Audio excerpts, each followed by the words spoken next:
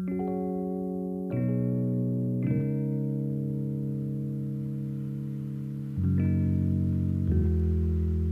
name's Chris Trotter. I'm from Stafford Architecture and I'm the project architect for Jewel House.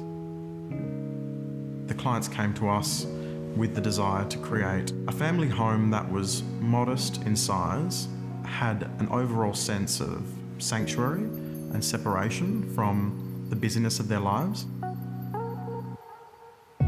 We approached that in the sense of creating almost a living sculpture for the family to reside in after their busy days.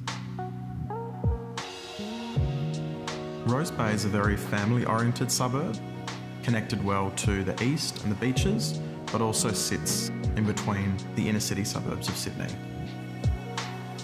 The site sits elevated, fortunate enough to have really gorgeous views of Sydney Harbour and the Harbour Bridge, as well as the city skyline.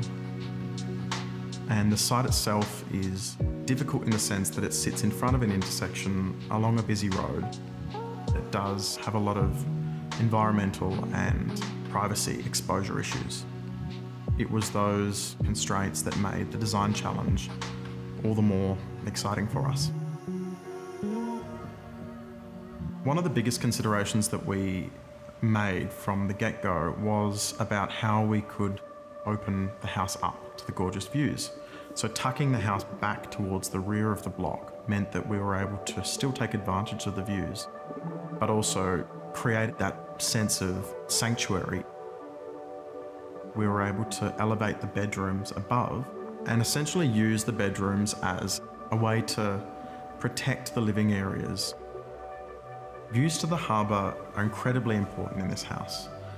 However, we also felt as if views internally to gardens and through spaces were just as important to provide a sense of connectedness and intimacy in a layered way throughout the home and create almost a waist at the entrance of the house where all of the spaces came together with a home and a design that was so reliant on beautifully executed architectural detailing. We needed a really close, collaborative approach between us and our builder. Hi, my name is Joe Feuder from Innovative Building Services. I've been building high-end homes for the last 30 years. The first thought that as soon as I saw the plans, it was different to every other home we've actually done for Stafford, as the home is split into two as you look at it from the front. It was having the curved walls, the curved skylights, the entrance with a curved seat, putting it to reality makes it very interesting on our behalf. With a curved wall, there's a lot more behind the scene than actually in front, because you only get one go at it. You've actually got to think way, way, way ahead to actually all flow in the same line. We tried to minimise the amount of joints we've had in the actual curved glass to try to get that flow so we could see through to the harbour. The clients absolutely love honest natural materials, so the use of travertine, natural oak and hardwood timbers around the home was really important to them. We named the house Jewel House because we approached it like a small, precious object. It is finely detailed, the materiality is incredibly important, and the way that it accepts light was so fundamental to how it was viewed.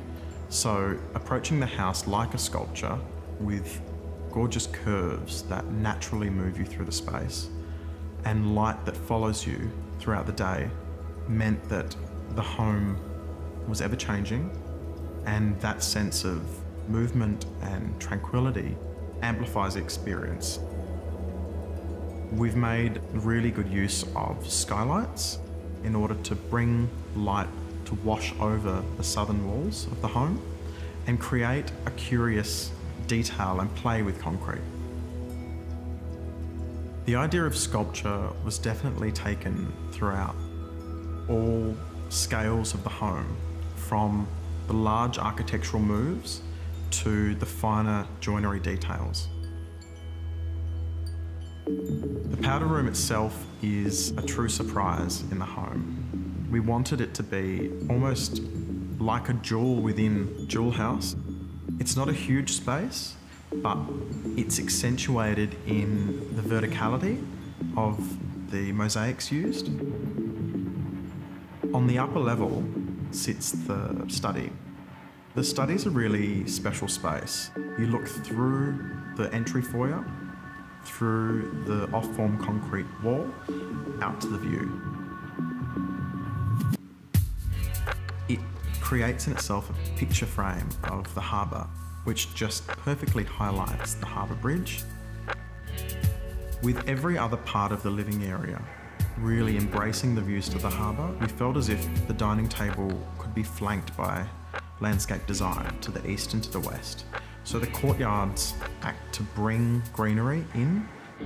We worked very closely, very early on with the landscape designers to create an interior design as well as an architecture that uses landscape design to layer and soften and create that sense of sanctuary that the clients were after so much. Seeing pen and paper and bringing it to reality, it's a dream come true. And seeing a smile to a client's face when they first walk in, it makes me feel that we've done everything to our best ability. The collaborative approach to every stage just made that entire process incredibly smooth, incredibly rewarding, and it feels great to deliver a home to people that love it so much.